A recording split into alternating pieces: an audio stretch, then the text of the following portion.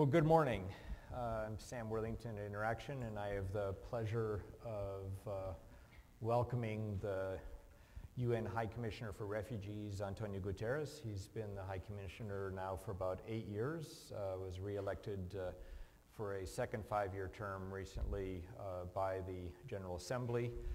I will be informal here in that we're sort of an NGO crowd and continue to call you Antonio, largely because here is a gentleman who has been the Prime Minister of Portugal, leadership on the European Council, significant engagement in the Timor crisis, but who, for those of us in the NGO community, really know more as a colleague, as someone who in the UN system has not only made his door open and available, but who has become a critical partner for us and very much a leader and one of the preeminent leaders in this space, not only for refugees, but the role of those human beings who are trying to make a real positive difference in the world.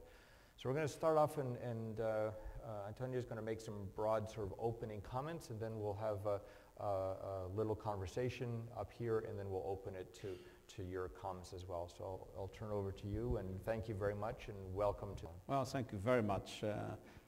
First of all, thank you very much for your very kind invitation and for this opportunity to be here with all of you. The political philosopher that has had more influence in my own thinking is the German philosopher Habermas.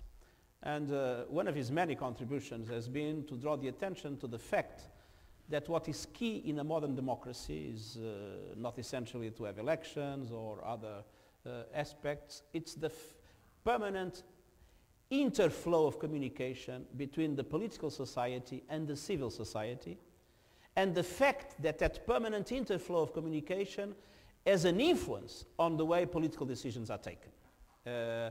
This is something that I believe is also true at the level of international organizations, and namely at the level of the UN. For the UN, and especially for the UN humanitarian agencies to do the job properly, they must really be committed to a permanent interflow of communication with the global civil society, and interaction is a key pillar of that global civil society, and to make sure that that interflow of communication impacts on our own strategy, on our plans, and not only on the concrete activities that we do together in many parts of the world. And so an opportunity like this one is extremely important for me. Now, just a few words. I think that humanitarian actors are going to find the next 2 or 3 decades very challenging ones. And I think that we are probably not entirely prepared for what is yet to come. That doesn't mean that there are not good news in the world. There are many development NGOs here, and the number of absolute poor in the world has decreased, especially because of the amazing growth of some emerging economies. It is also true that the continent where poverty is more relevant, Africa, is the continent that in the last decade had the highest rate of growth. So there are also good news in the world, let's be clear. But it is also true that we are facing and will be facing increasing humanitarian challenges. First of all, because of conflicts themselves. What we are witnessing in the recent past is a multiplication of new conflicts and the difficulty to end the old ones. The international community has lost part of its capacity to prevent conflict and to ensure the timely resolution of conflict. When I started my political career, we lived in the bipolar world, in the Cold War. There were not a global governance system, much less a democratic one. There were many problems with the Cold War, as we all know, but there was a clear set of power relations. Then when I was in government, we lived the period of the American supremacy, the 90s, after the fall of the Berlin Wall. Again, one can argue whether this is the best possible system in the world, but it is clear that in the absence of a global governance system, there was again a clear set of power relations. And what is true today is that we go on without a global governance system, much less a democratic one, But power relations became unclear. And so unpredictability became the name of the game. Things happen. And they happen everywhere in a way that nobody has foreseen that they would happen, and having sometimes the most dramatic humanitarian consequences. And what is terrible is that the capacity of the humanitarian community to prevent the conflicts is now very limited. Look at the paralysis of the Security Council facing the Syrian conflict for 2 years without being able to take any meaningful decision. And not only things cannot be prevented, but Afghanistan, Somalia, the DRC, and many other old conflicts tend to remain and to persist, and their humanitarian consequences are not improving. On the contrary, in many circumstances, they are getting worse. But if one looks at the other dimension, if one looks at the global megatrends as we see them, climate change, probably the most defining factor of our times, population growth, urbanization, food insecurity, water scarcity. We see those megatrends getting more and more interactive, influencing each other, enhancing each other, in a world that is becoming smaller and smaller, where for the first time there are physical limitations to economic growth.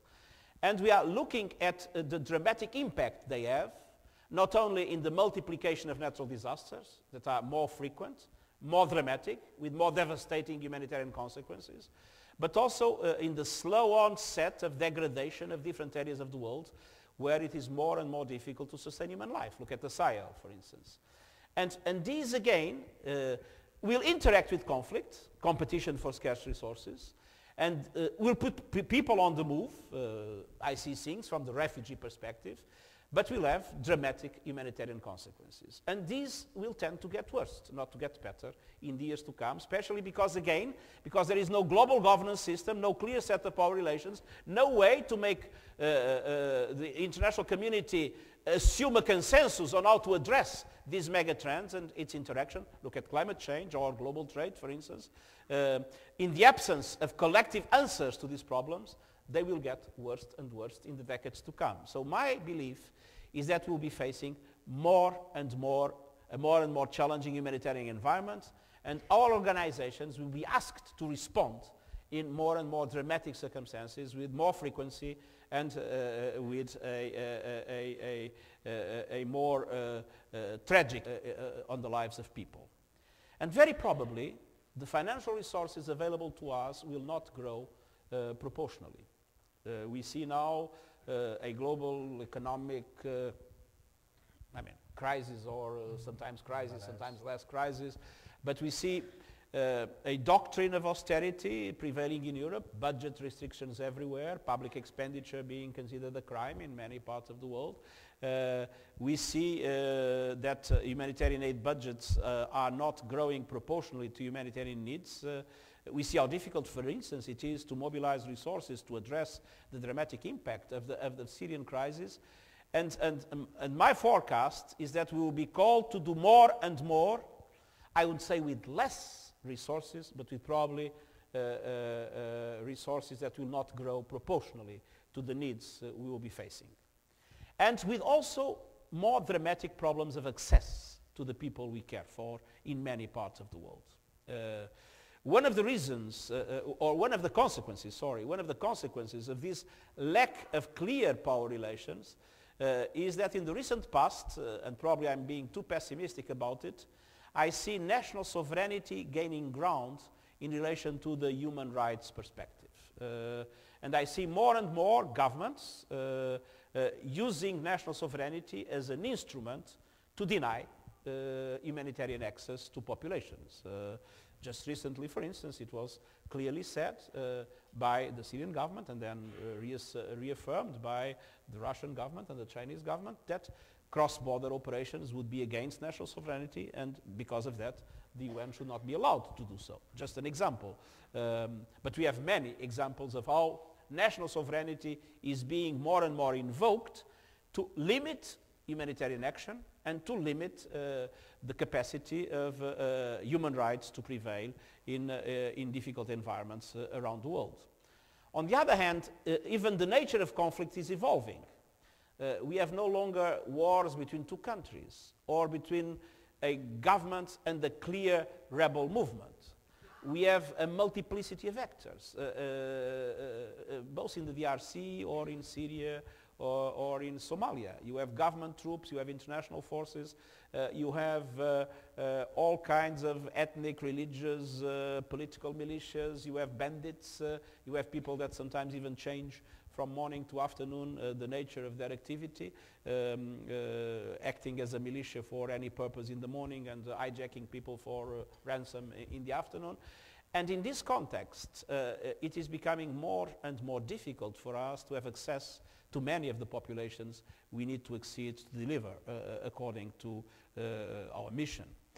And here there is in the UN system today and I'm going to be a little bit unorthodox on this, but a real risk, which is the attempt to respond to this kind of environments, thinking that the solution is to integrate everything and to put the political, the security and humanitarian dimension all together in the same package, not only from the strategic point of view, but even from the structural point of view.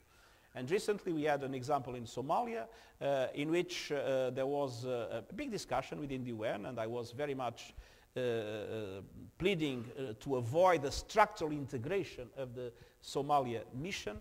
And in the end we managed to have that even with some, not clear perspectives about the future in the proposal the Secretary General made to the Security Council, but the Security Council decided that there should be today in Somalia structural integration of all UN entities working in Somalia in the context of the mission that the UN has in the country that, as you know, is also supportive of the AMISOM mission that has a clear military dimension inside Somalia. The difficult to make people understand at member state level, at governments level, the need to preserve the autonomy of the humanitarian space and to preserve the humanitarian principles of independence, impartiality and neutrality in the way we do business, independently of the fact that there are very important political dimensions that need to be addressed by others, that there are very important even security dimensions that need to be addressed by others, and of course that we need to talk to each other and to see the implications of what we do. But preserving the autonomy of the humanitarian space is also something that now is no longer fashionable, and it's another important limitation or another important aspect of the environment that we will need to face. I don't want to be too pessimistic, but let's be prepared to face increasing challenges, increasing needs in our humanitarian work. Let's be prepared to do it with limited resources, and let's be prepared also to do it in an environment in which access will be more difficult and humanitarian principles will not be always fully recognized by our partners and the other entities that are working in the same scenarios where we work. Well, thank you for that. I think that's probably one of the best things. But I don't want to be pessimistic. I mean, yeah, I think that, I think that was one of a beautiful tour of the tour d'horizon, as they say, of the sort of environment within which we operate. And you sort of look back at the last 8 years of your work at UNHCR, and you've worked a lot with the NGO community, the UN system. How has our ability to respond to vulnerable populations changed? And have we increased our ability? I know resources have shifted and so forth. The world around us has shifted. To what extent and where are the lessons that we should take out of this? I think it's important, first of all, to recognize that there has been an enormous progress in the way we all are organizing ourselves. We have now better structures, better management capacities, more modern tools, and the level of partnership within the humanitarian system has dramatically increased. Not always in the best way. I think sometimes we have too much bureaucracy, especially this is a very UN kind of thing. I mean, not as such in the NGO movement. But I mean, coordination is sometimes seen within the UN as a very heavy bureaucratic mechanism instead of an added value that needs to be pursued with a minimum of resources and the maximum of convergence of our efforts. But with hiccups here and there, I think we all need to recognize that partnership has improved, coordination has improved, and each one of our organizations has modernized itself. So I think that our collective response capacity is getting better.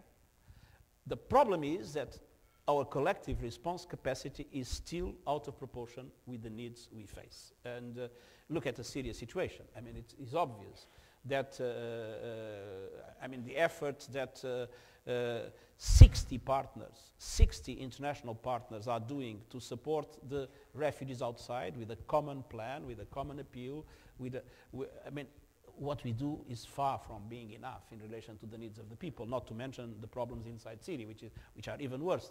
So I think we need to recognize that we are doing better, but we are out of proportion with the needs we face.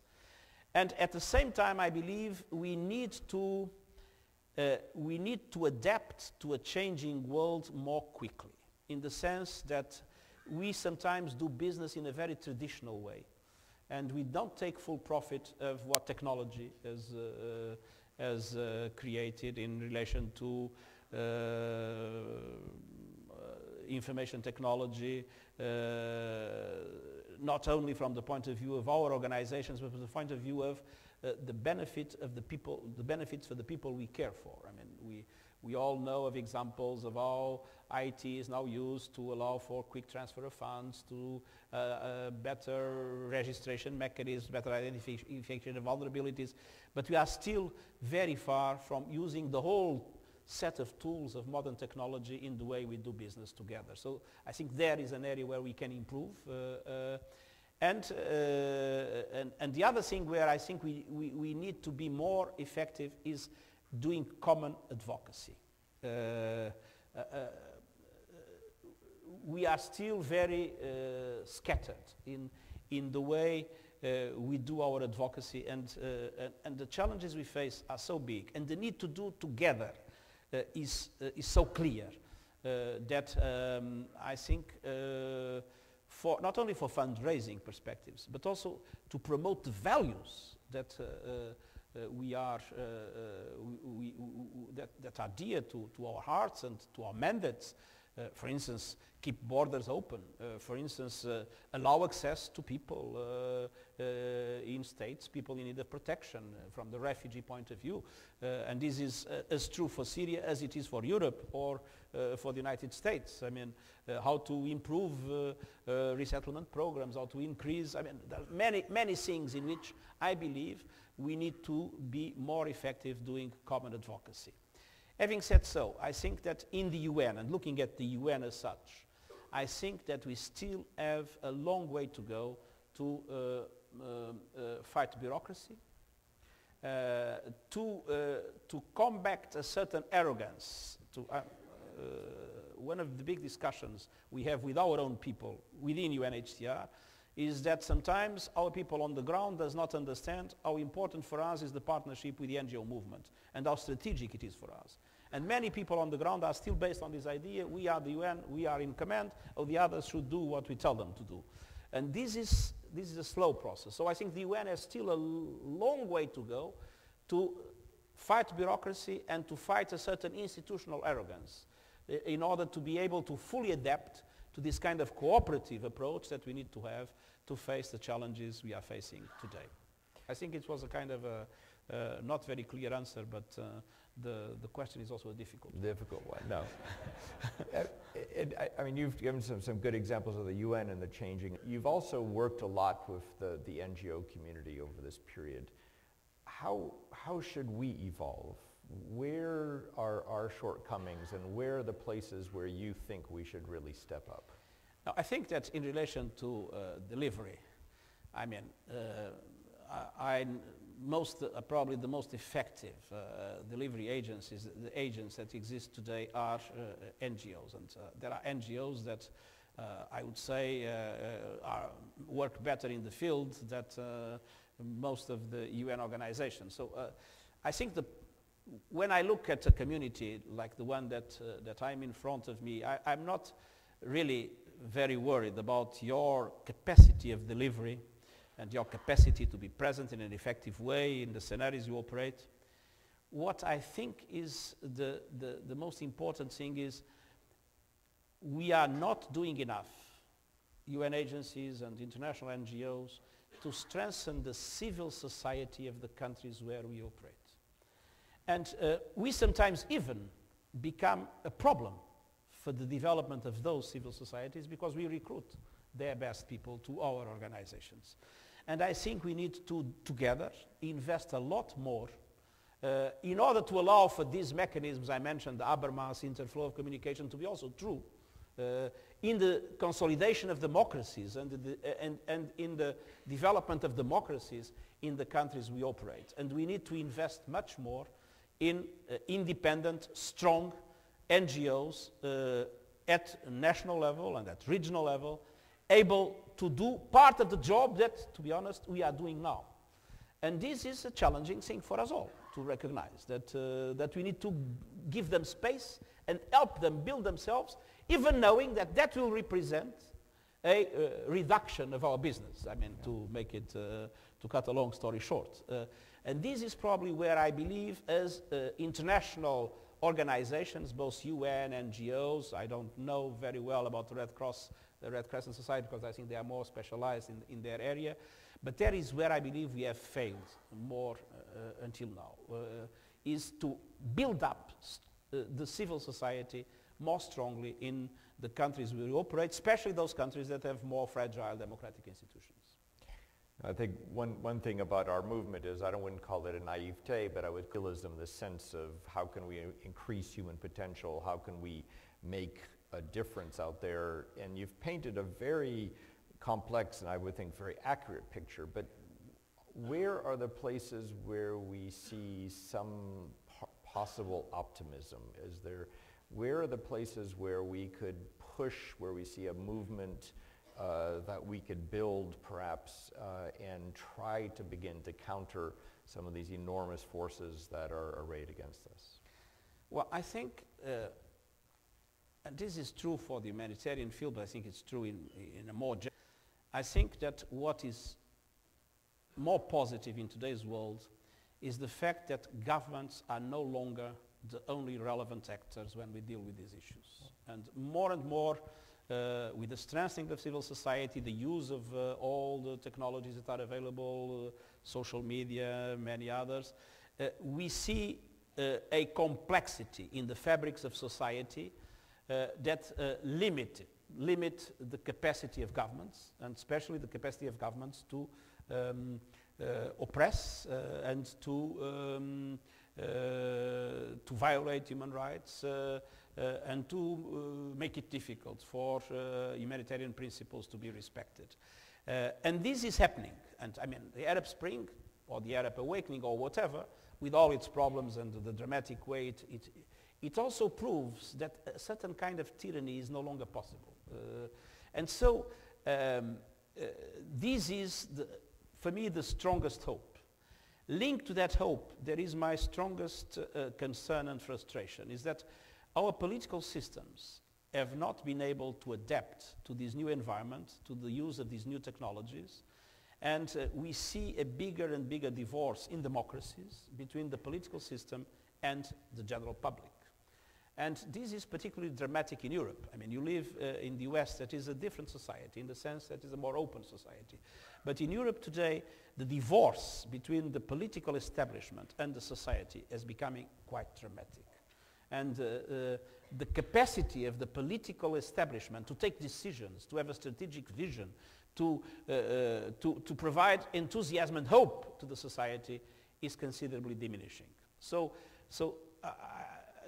there is this duality here. On one side, the technology evolution, the strengthening of societies is creating new hopes for bottom-up approaches that can be very effective in addressing national and global problems. At the same time, the political establishments are becoming less and less effective in mobilizing societies to face the same problems. How this equilibrium will be established in the future is something that I don't know. Well, we're glad to be part of that dynamic, at least within our own. Why don't we open this up to comments or questions from the floor? There are some mics, I think, on both sides. If you just raise your hand, it'll come to you. If you could just identify yourself, and then the mic will come to you. And if you could make your question short, because I'm sure there are a number of people that want to do this. You could just move towards the front. I guess I see a few here in the front of the room. It doesn't matter, we'll just one or the other. Take turns. All right, thank you very much. Should I, since I am short, maybe I should stand Just stand and identify yourself. All right, my name is Phil Ma'anulwa. I am the President and CEO of International Emergency and Development Aid, IDA Relief. We are based in Houston, Texas. For sure, we are among the fewest interaction member based in the state of Texas. And I'd like to thank again Mr. Sam for great leadership and interaction. We joined Interaction I think back in December of 2011, and I want to take this opportunity to thank all the Interaction staff members, especially Tina, who really worked with us. I remember I was actually in Port-au-Prince, Haiti, and trying to put this membership package together. Right. Now, I'll go back to Mr. Guterres. I want to thank you, sir, for the great leadership with the UNHCR. And I think Sam asked a question, is there any hope? And the answer is yes. Now, I am originally from the Democratic Republic of the Congo. And I worked in DRC under Mobutu dictatorship as a human rights activist, which was not an easy job to do at all. And it was not easy, as I say, and those who had worked in the Congo can tell you something about it. And I remember fleeing Congo to seek asylum in Uganda. At that particular time, Uganda was not a best place for a human rights activist to be, especially if you are fleeing Eastern Congo under the RCD movement, which was actually somewhat supported by. If you could move just to get to a question. If you sure, no, it's a quick comment. Yeah. Now, I'd like to, the reason why I'm trying to bring this up, I think I want to tell you exactly there's a hope. As a refugee from the DRC, I was resettled here in the US through UNHCR and the YMCA International Services in Houston. And here am I today being able to give back to the community, but that is actually because of the work of UNHCR. I think you talked about democracy. I want to say that really to reiterate this word by that democracy is a strong belief that you see possibility, extraordinary possibilities in ordinary people. Today, because of the work of UNHCR, here am I today and be able to work with refugees in Burkina Faso, in the DRC, for example. And I want to say, especially for the US government representative here, that refugees are not only a burden to US government, but we are also part of the solution to problems, especially today. So thank you very much for the great work, and I know for sure many others will have more to say. Thank you. Thank you. I think we go to this issue of, we talk about nation states, but ultimately it comes down to one human being, because we are all that one human being. And I think that's a beautiful story for UNHCR, an example of this. So there's another question right back there. If I may say two things about this. One, first, what's amazing about the work we try to do, I don't dare to say the work we do because I mean, that would be too ambitious, but the work we try to do is that, I mean, we need to give the same amount of attention to a crisis like Syria or the RC and to an individual situation of someone facing persecution and needing support. And I mean, not because we deal so much with statistics and figures, that one thing that is for me very reassuring that we don't miss the perspective is that our mandate forces us to act with every single individual case that requires our support. So thank you very much for your observation on that. But if I may say something, you come from the DRC, and one of the most dramatic situations the international community now faces is exactly the Eastern DRC. And if there is a place where the absence of the state, the lack of consensus about among the neighbors, and the failures of the UN response capacity, one of the places in the world where the impact has been more dramatic in the suffering of people, and namely in relation to, for instance, women and sexual violence and all, is Eastern DRC. And it would be very important for us all to think about, now there is a new Security Council resolution, and I doubt that this will be the solution of the problem, but in any case, it would be important for people with political responsibility to discuss with international organizations, NGOs, how is the international community able to handle situations like the Eastern DRC, where we see things going on and on and on and on and on with a dramatic level of suffering and without the capacity to properly handle it and to create the conditions for it to be solved. Thank you. Hi, my name is Sarah Williamson, and I'm the Director of Protect the People, Training and Capacity Building for Protection Initiatives. And I want to ask you, Mr. High Commissioner, to address the recent advocacy that you and other heads of UN agencies did for Syria, the Enough videos and campaign. And I'm wondering if you can speak to the impact of that message that you sent, that enough is enough, and if you can also address what you hope the outcome will be from that collective advocacy. Well, allow me to be a bit cynical. I think that there has been a lot of attention to the Syrian crisis because, first of all, because of the media. I mean, they are all there, and many of the news around the world, probably now a little bit less than a few months ago, open with Syria.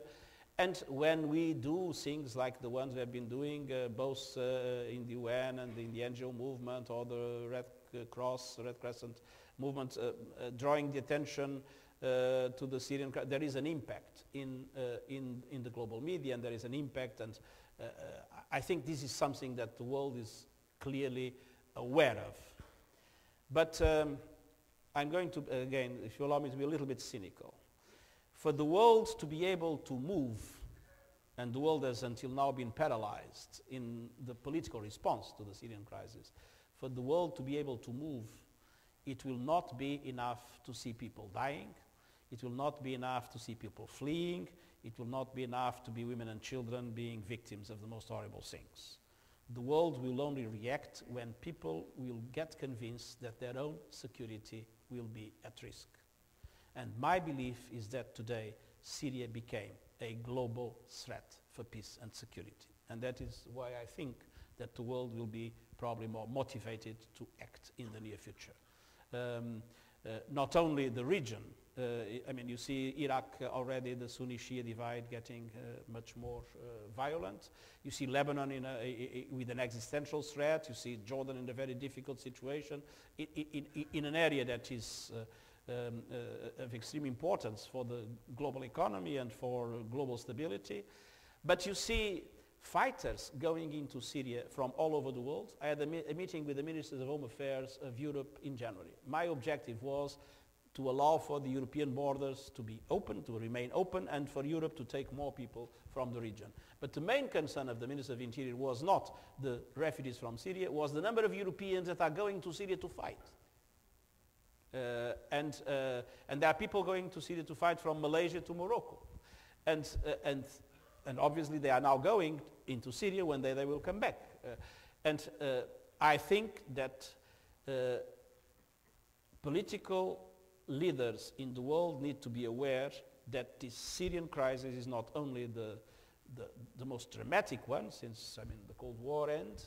It is the biggest global threat to peace and security we are facing at the present moment. And I hope that when people will get convinced of that, they will not only be able to provide much more support, and the US has been by far the leading supporter of the humanitarian cause, support humanitarian agencies, but to be able to be much more proactive in addressing the political problems that the Syrian crisis is demonstrating in Syria itself and in the countries around. Thank you. Got one over here. I guess I have one over here, then we'll come back over here.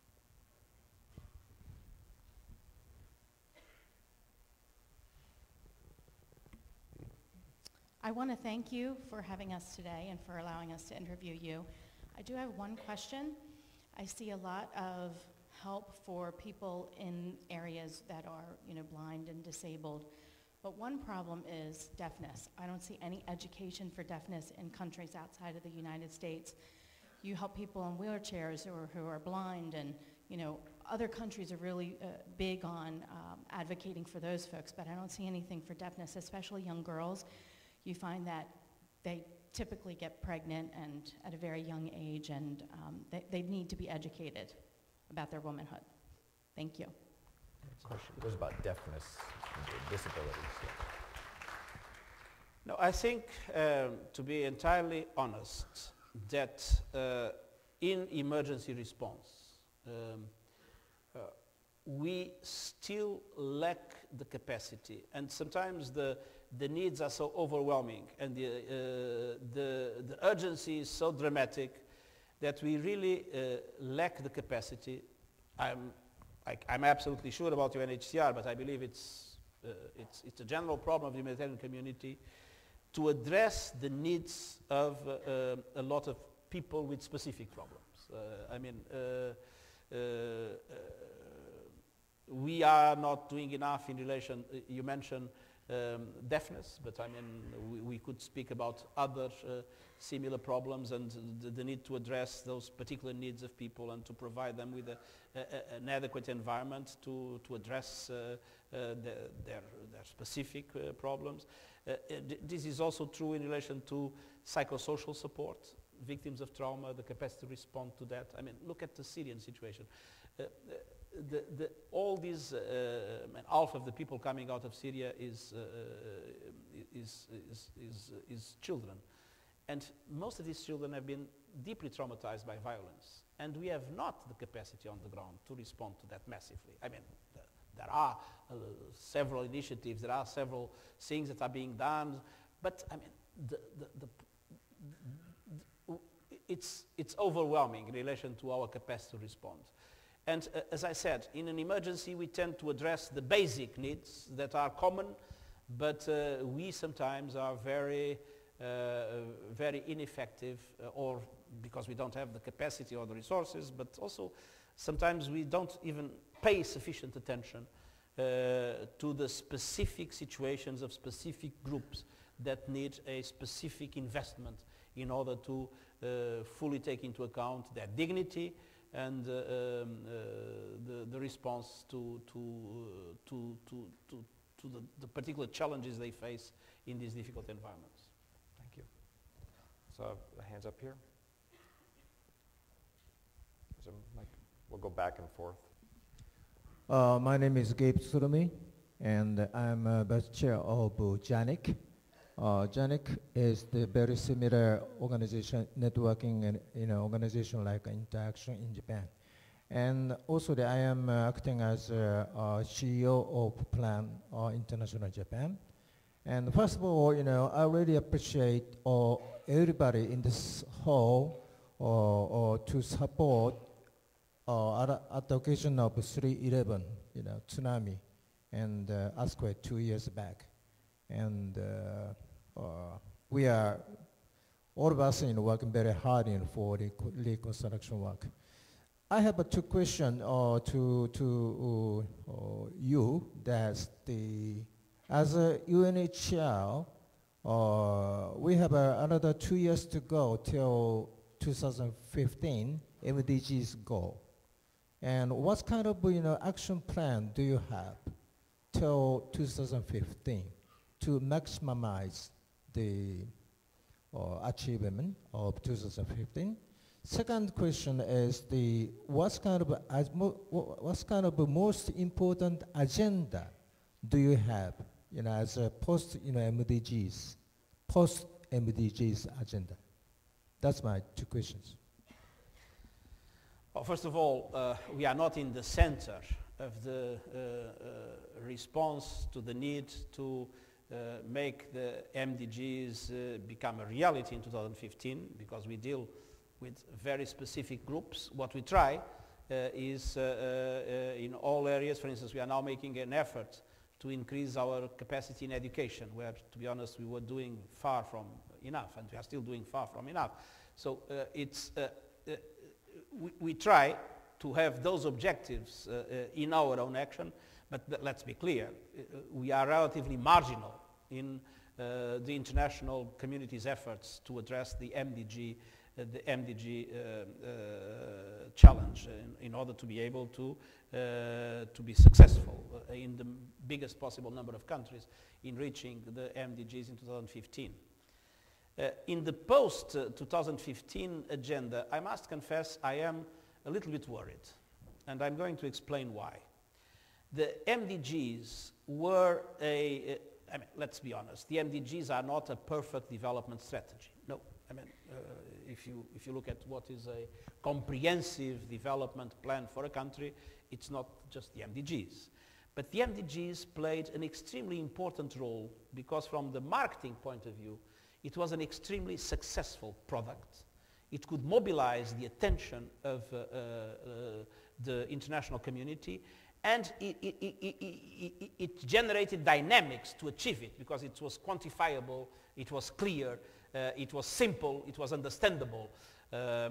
What I'm afraid is that when we move now into the SDGs, Sustainable Development Goals, that we lose that focus and that we try to do a perfect document that is so perfect that has no focus, and that will not be able to mobilize the international actors with the same commitment. So what for me is more important now in the post-2015 agenda is to make sure that we come not with a typical document that helps, that is acceptable for every country in the world, and that in the end means very little, but that we are able to have the same punch that was behind the MDG approach. And I'm not sure we are going into that direction.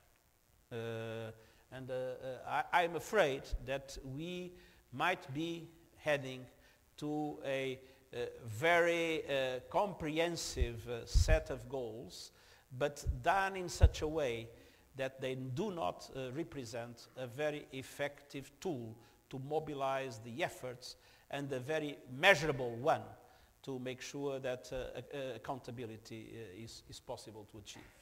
So my main objective in relation to the SDG is not any specific SDG, is to make sure that we don't move into business as usual in the development agenda. You've now heard why it is somewhat daunting and somewhat impressive, this table from António Guterres when he looks at these challenges, and why, at least from where I sit, it is easy to actually have significant confidence in the leadership and some of the leadership we see coming out of the UN. So I would like to please have you join me in thanking the High Commissioner for joining us and working with him going forward.